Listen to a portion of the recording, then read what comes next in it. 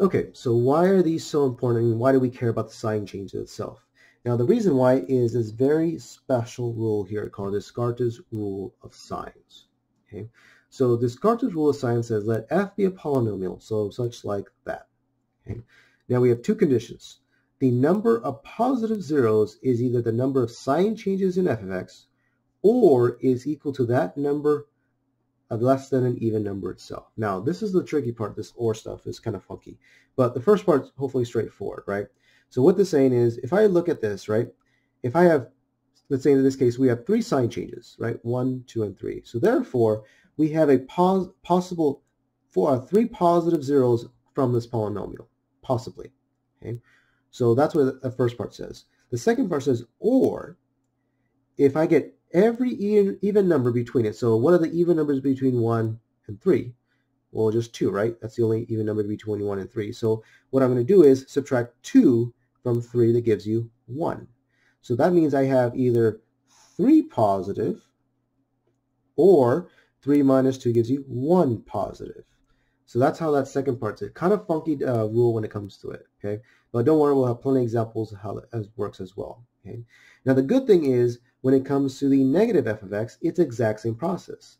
So the number of negative zeros is either the number of sign changes in f of negative x or is equal to the number less than the same thing. So that number less than an even number. So go back over here, we had two sign changes. So we have a possible 2 negative zeros, or well, what's the only number even number between 1 and 2? It's 2, right?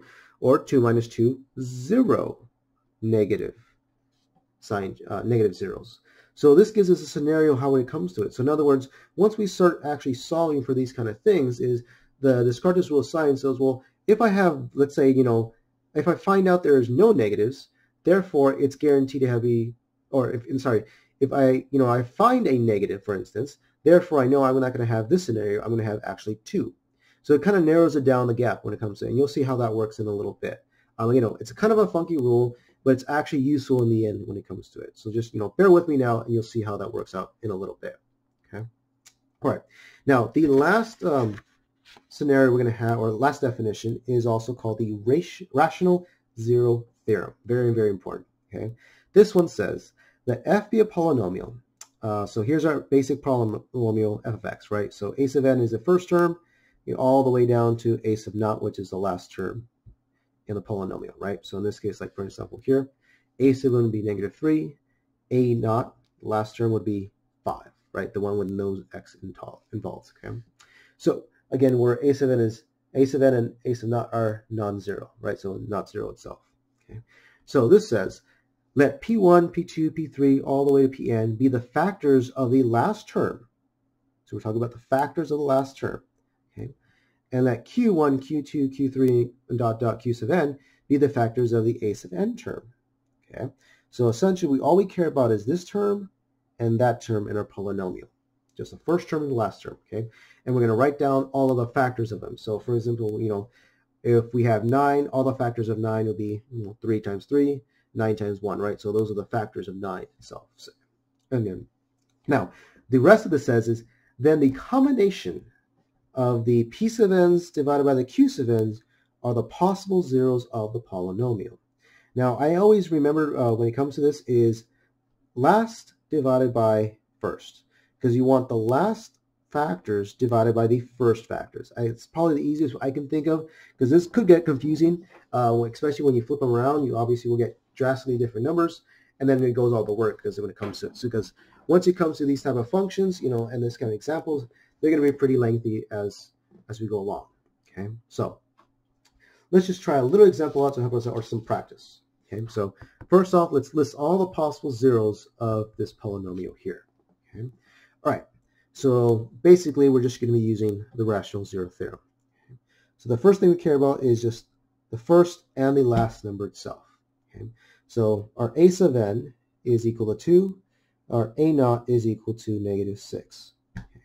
Now what we want to do is we want to literally list out all the possible factors of 2.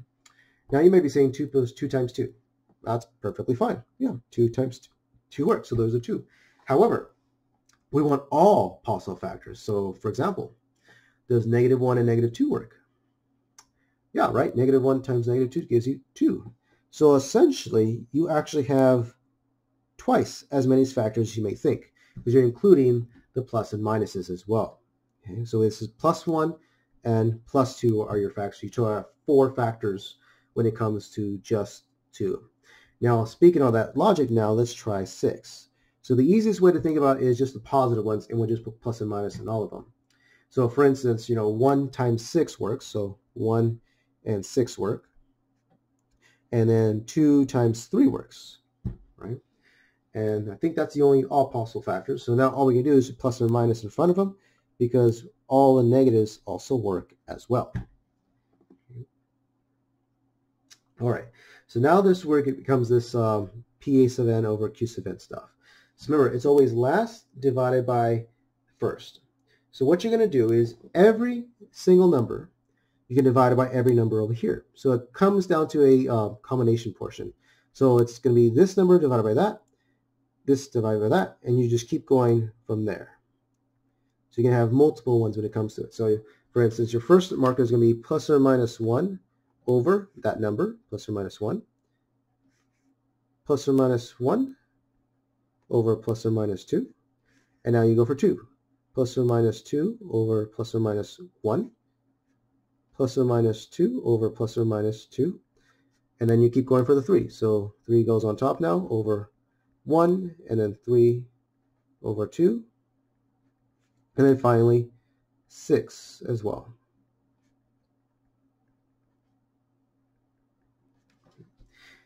Now, you may think that's pretty lot, right? However, a lot of this is kind of repeated. So for instance, right, this ends up being itself, so it's just being plus or minus 1. It doesn't matter what you're dividing by. This ends up being plus or minus 1/2, the first one. This is just plus or minus 2. And notice this is actually 1, so it's repeated. So I already have that, so there's no need to count it twice. This one's going to be plus or minus 3. This one's plus or minus 3/2. This is plus or minus 6. And then 6 divided by 2 is 3, which again, I already have. So again, I won't count it again. So notice these, a couple of these will be repeated. So basically, it breaks down to 1, 2, 3, 4, 5, 6, 12 total, right? Because we're including the negatives as well. So 12 total possible zeros to choose from. Okay? So that's how we do the rational zero theorem itself. So why don't you guys try B and C. So try these out. Okay. So go ahead and pause it. Give you guys a 3, 2, 1, and then just pause it. Then we'll do them together. So 3, 2, 1. Pause. All right. So now let's try these together. All right. So first of all, we want to find our A sub n and our A naught. Okay. So A sub n is always the first number. Now notice there's no number in front. There's technically a 1 in front, right? Because there's 1 times x to the 4th. And the last number is an 8. Now, good news is all the factors of 1 is just plus or minus 1, right? Which is the best part. 8, however, has a lengthy one, right? There's 1 and 8. And there's 2 and 4. And I believe that's it. So now we're going to do the same thing. The good number 1, right? So in this case, we had to do twice all these numbers over this one, all of them over 2. This one is all of these over just 1 itself. So essentially, all your factors are just this, because once you divide by 1, it gives you this. Kind of nice. Okay. So that's B. Next thing is we want to talk about is C. All right, so C says, gives us this portion. So A sub n is going to be 3, and A naught is going to be, again, -6. Okay. All right, so all the factors of 3 are plus or minus 1, plus or minus 3. And we already did 6, so I'm just going to rewrite them here.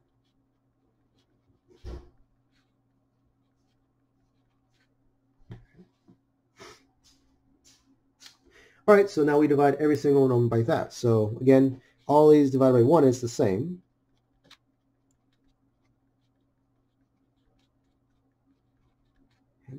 And now it's going to be all of these divided by 3. So you have plus or minus 1/3, plus or minus 2 over 3. And now I'm not going to do 3 over 3 because if you guys notice, right, that gives you 1 again. So hopefully you guys notice that pattern, so that goes away. And also 6 divided by 3 is 2, which I already have on my list. So this is it. This is all the possible zeros of this polynomial there. Okay. Right, good. So I'm at the 10-minute marker, so I know we're going to get too far, but that's the reason why, taking our time when it comes to these, because once we get to the actual equations and actual examples of these, it's going to take a long process, things like that, right? So that's the second part of this video, so hang on to check out the third part.